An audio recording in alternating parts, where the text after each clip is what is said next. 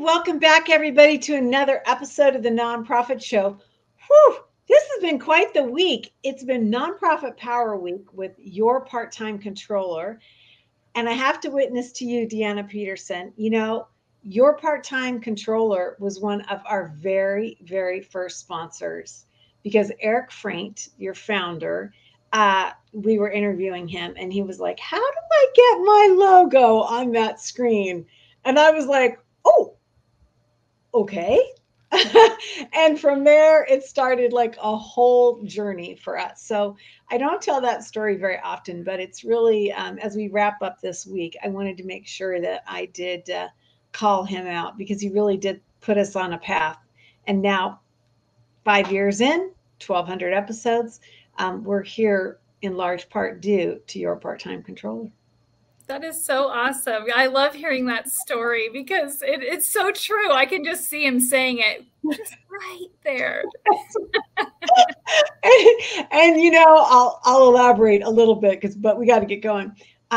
You know, we're based in Phoenix. He came here in this like beautiful 3-piece wool suit, had the belt. Of course he did. And it was like, I swear to you, I am not joking. I think it was like 117 that day.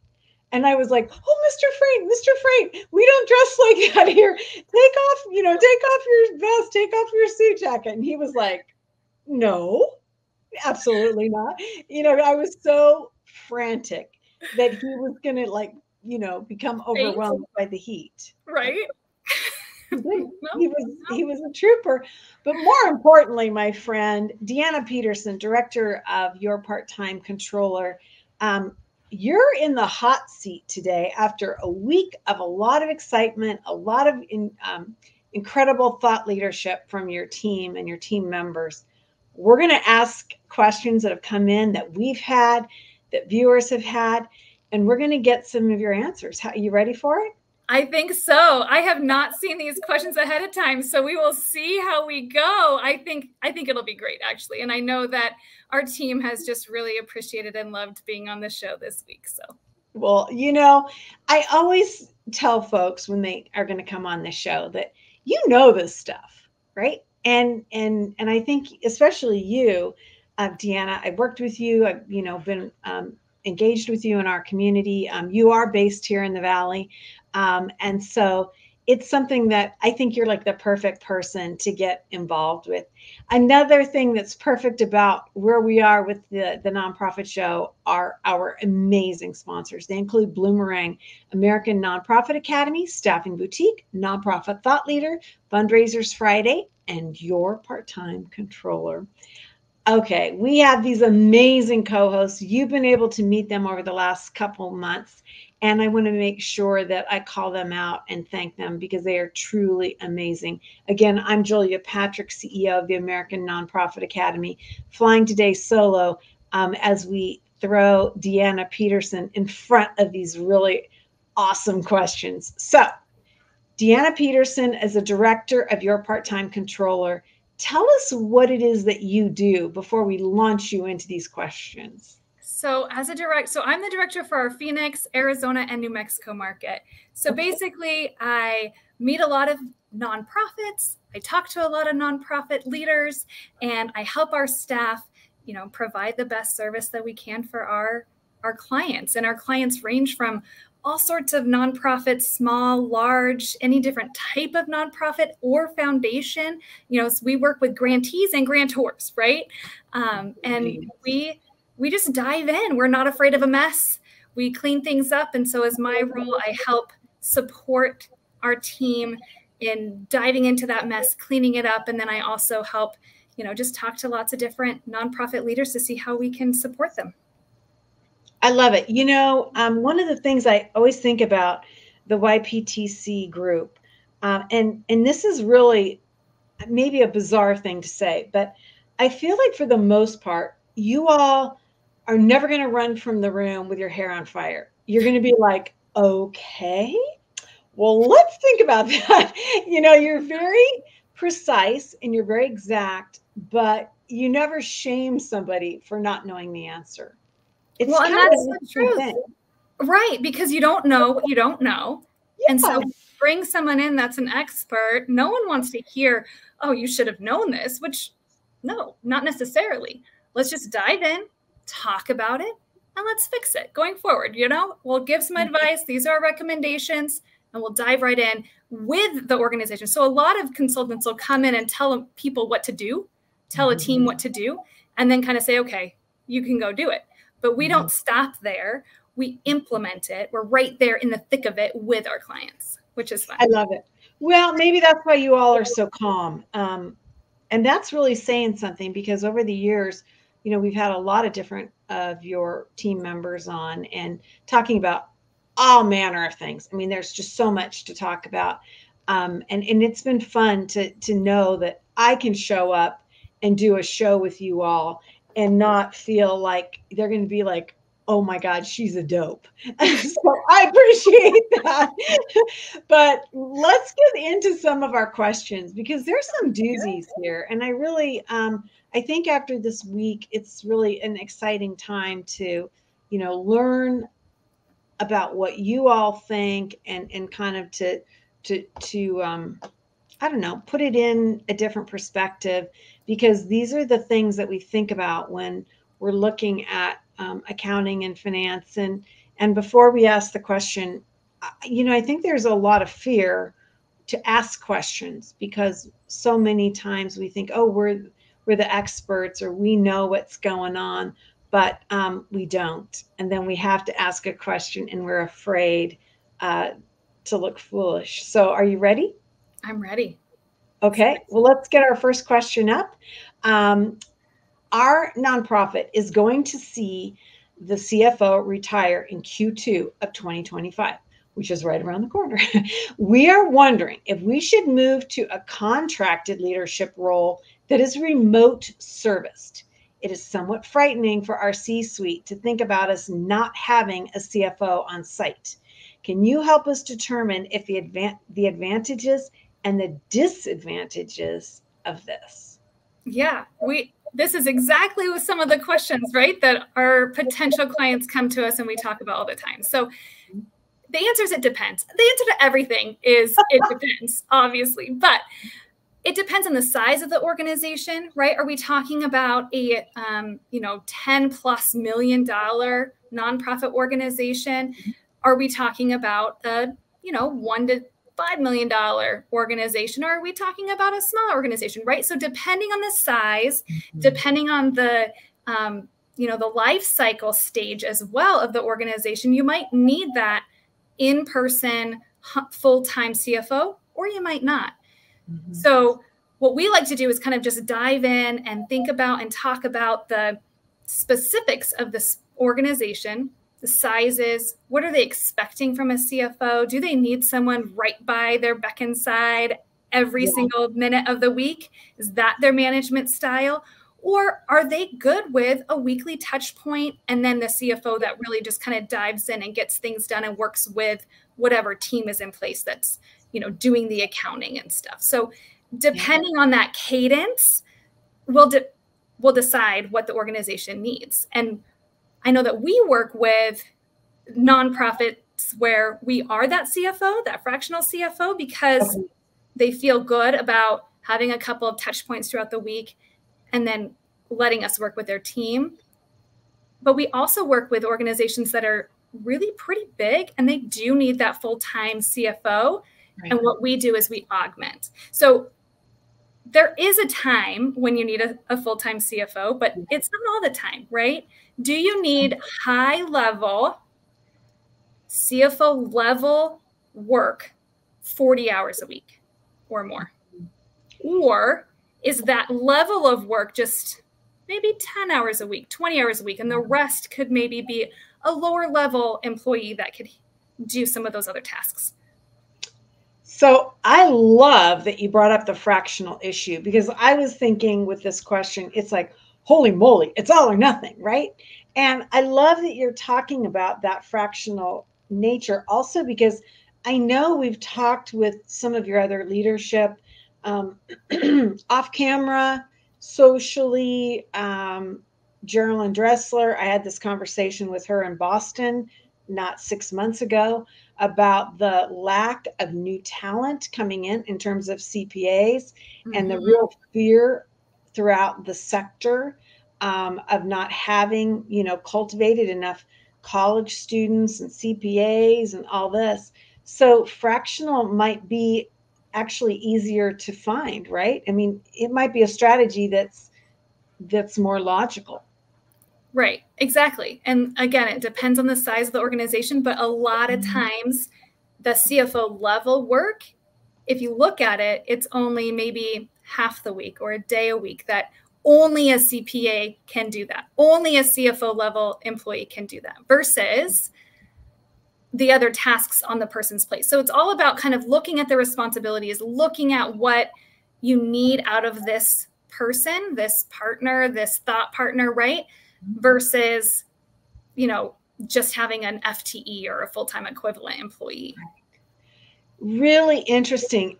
This is a new way to look at things. And if you and I had this conversation 5-10 years ago, this would have never been anything that we would have even thought about, really. I mean, it would have been super innovative as opposed to a best practice. So, well, I would say you've done really well for the first question.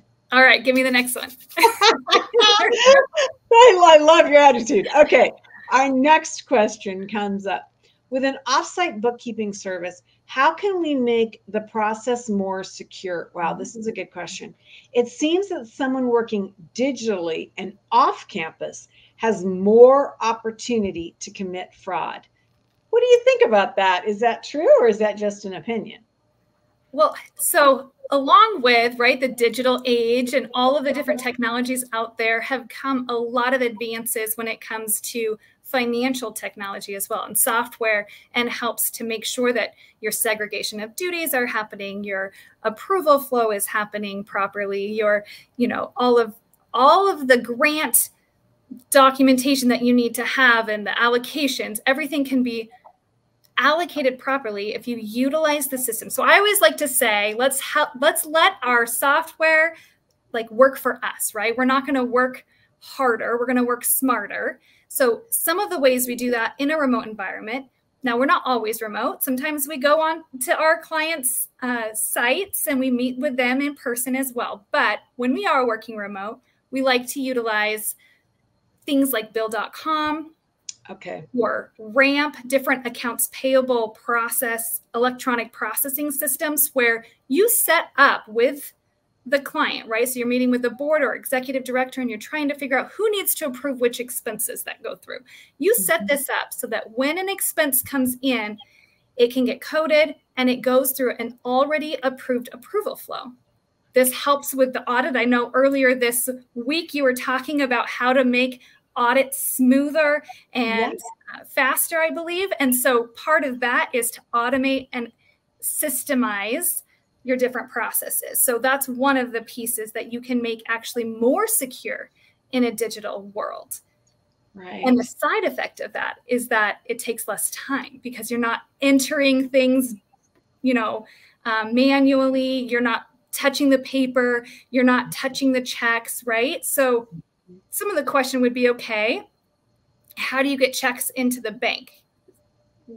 Nonprofits are still getting checks from people, from foundations, from the government. Sometimes they're still getting checks. Yeah, good point. We recommend talking to your bank and setting up a lockbox. Then those checks go directly to the lockbox.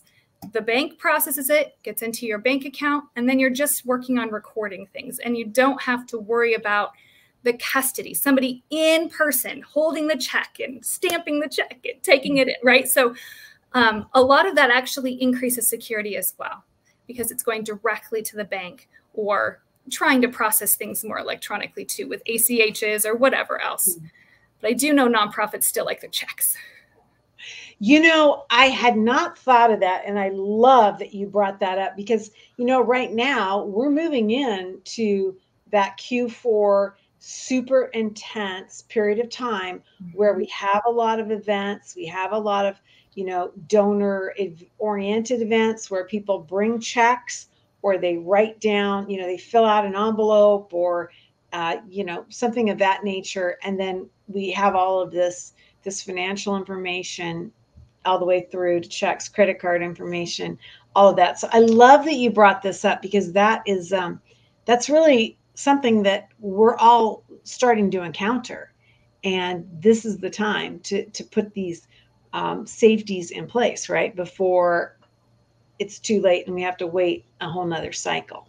Right, exactly. You know, we're actually seeing more fraud, more issues with security when you have those paper items, as opposed to when you're doing it electronically through secure and tried and true type software. You know, we wouldn't recommend just jumping to any software possible, but a lot of these software options are SOC 2 compliant, which means they have gone through a rigorous information and testing to make sure that they're secure in their encryptions and everything else that they do. So I'm not an expert on that, but I do know that it takes a lot to become compliant with all of these different regulations. So when you're using a software that already does that, it takes away some of that responsibility, that liability from the nonprofit, because you're no longer holding that envelope that has someone's credit card and their CCV and their expiration date,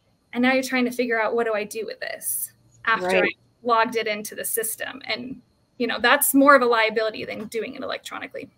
Wow. Okay. Well, wow, sister, 2 for 2. You converted me. And yeah, that's great. And you brought up some things I hadn't thought about. And just out the gate, this sense of that as we're doing things more digitally, we are protecting our donors and our staff, right? And our staff, from being, for being more compromised, vulnerable. right? Yeah, your information would get compromised, and we don't want to be the. I know Target even has had to send out that email, right, or that letter that says, different big organizations have had to send that communication. No nonprofit wants to be that organization, right, that has to send out that communication saying, I'm sorry, your information has been compromised. So the safer more secure we can be with our donors' information, the better overall. Yeah, absolutely. And yeah, because true, I have received those letters and it's just awful.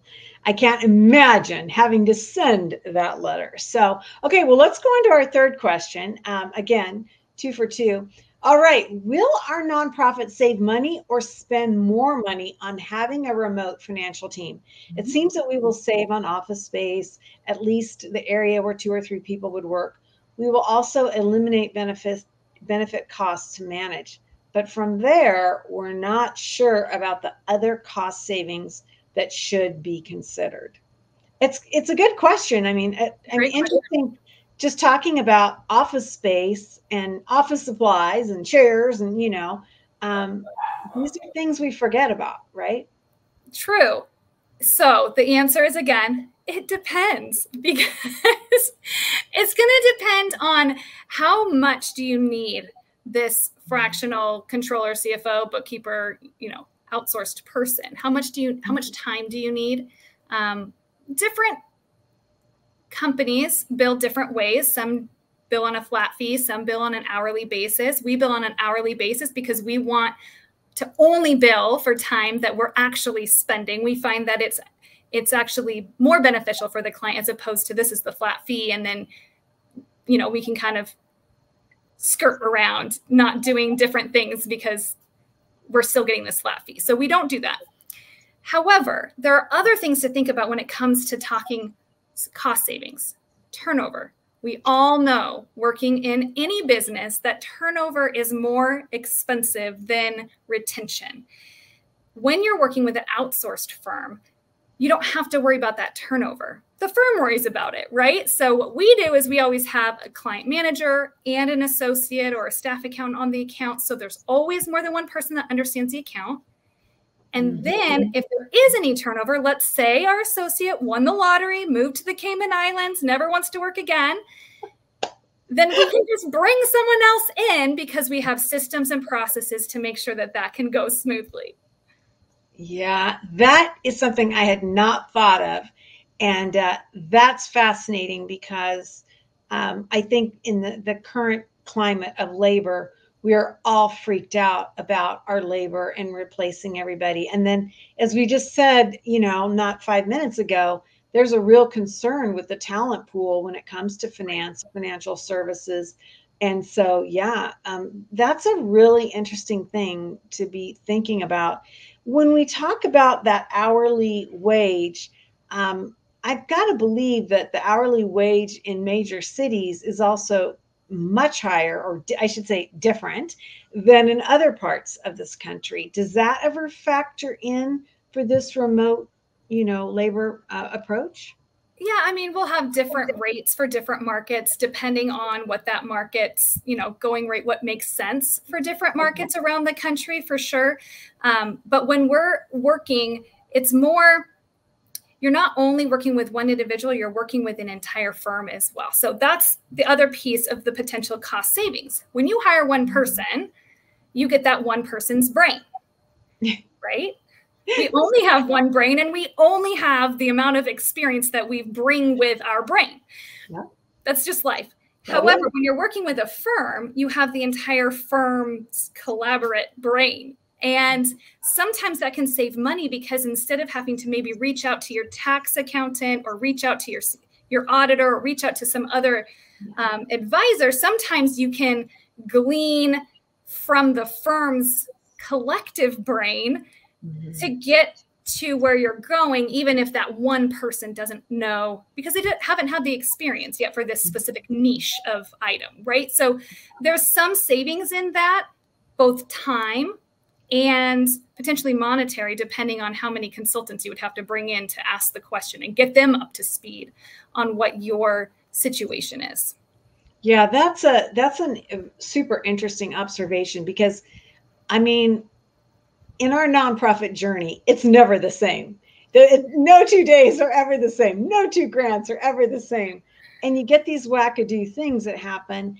And I like what you said. I like that there's that opportunity to get the right answer from the right resource quickly, as opposed to belaboring, the process. So yeah, I think that's a super interesting thing. Well, so far, so very, very good. I'm very impressed. This is like we literally threw you in front of the bus, hopefully not under the bus. Let's go to one of our last questions, because our time is short today. When vetting a bookkeeper or a member of our financial team, our HR department does a series of background checks. How do we do this with a contracted financial firm? Is it even possible? We are always concerned about protecting ourselves from fraud loss. That is a great question, and one that I have not thought of before. Actually, I've had a couple of clients talk to me about this. So we do extensive, Julia, background checks. We double check their degree. We double check credit. We double check, of course, criminal background. We double check everything that you can think of, references and all of the bit. So when I'm talking to a client, we've already kind of done that for the client. However, I would think that the client could also ask for maybe information about that potentially but we don't hire anyone that has any issues. Zero. Right. So in essence, you've taken on that liability as the contractor too, right? Correct. Yeah. And that's part of, an engagement letter with a contractor is there's, shared liability with certain things. But also it's important, whichever contractor you're working with, to make sure you do have those separation of duties, right? Your contractor should not be the one writing the check. They're not a signer on your bank account. So they shouldn't be pushing the button to pay your bills. Someone else should be pushing that button. And so that's just kind of a conversation to have with your contractor and your board. What do you feel comfortable with that the contractor is going to take care of? And what should the organization take care of internally? Or the board, governance piece as well. Right. Well, and I got to believe that dovetails into a lot of other things, like what is your quote unquote drawer limit for signing contracts? And that's everything from renting office equipment to signing a lease to engaging in a contract with a service provider or a funder, an MOU, a memo of understanding. I mean, there are a lot of things in the nonprofit sector that we engage in a contractual basis, right? And organizations need to have set that, as it's an old banking term, but the drawer limit. What's that amount that's going to be allowed before it has to have some oversight? Right, exactly. And typically, we don't sign any contracts for our clients.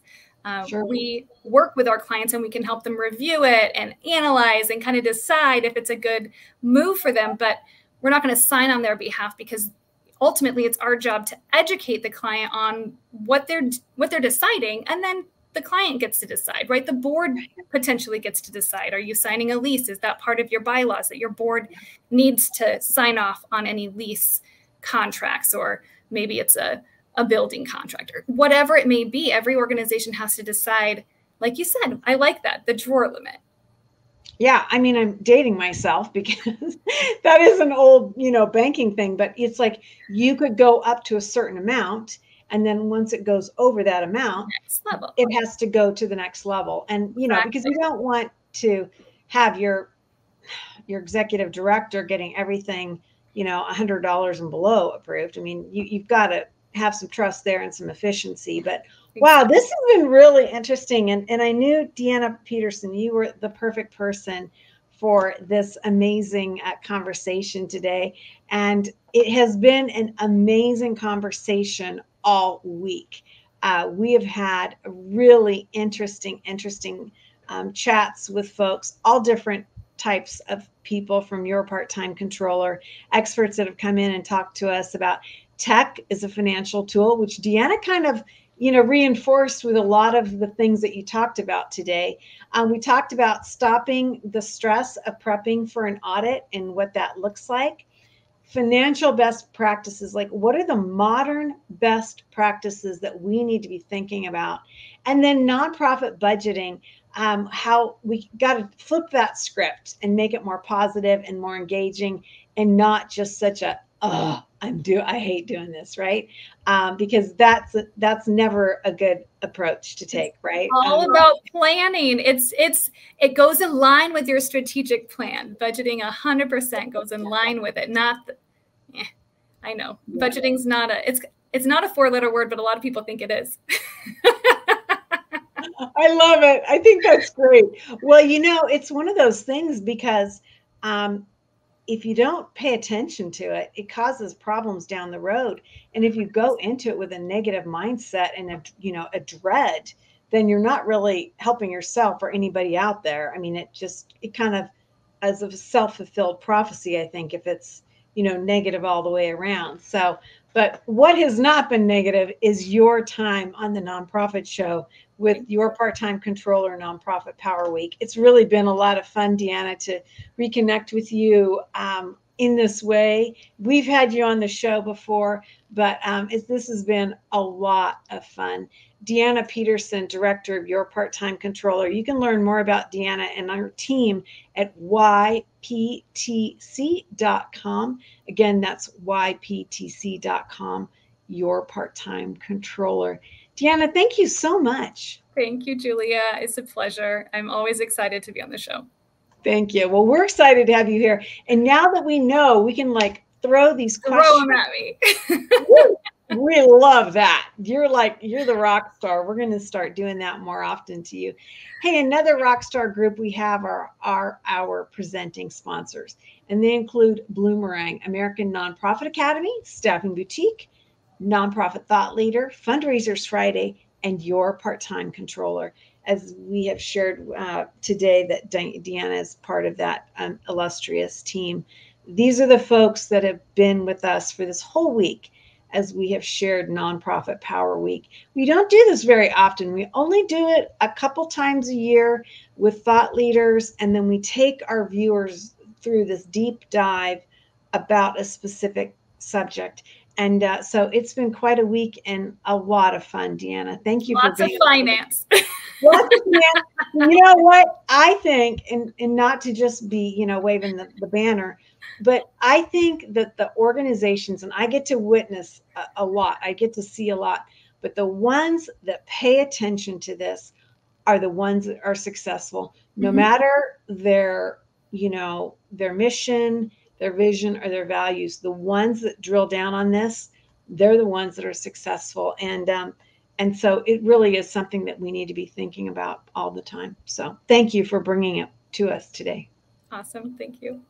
Hey, everybody, we end each and every episode with this mantra, I guess. And it's been quite a week with your part-time controller. And it goes like this: to stay well so you can do well. Thanks, everyone.